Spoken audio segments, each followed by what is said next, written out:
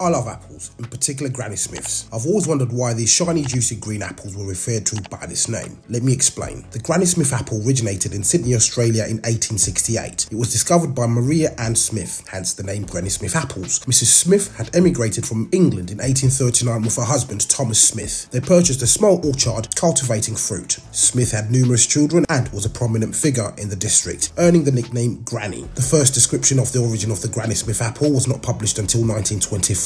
Smith had been testing French crab apples for cooking and throwing away the apple cores out a window as she worked. She found that the new seedlings sprung up underneath her kitchen windowsill. Smith took it upon herself to propagate the best of these and described the apples they produced as all the appearances of a cooking apple. They were not tart, but instead were sweet and crisp to eat. She also noticed that the apple stored exceptionally well and became popular, and once a week she sold her produce at the local market. The Granny Smith worldwide fame grew, and that is why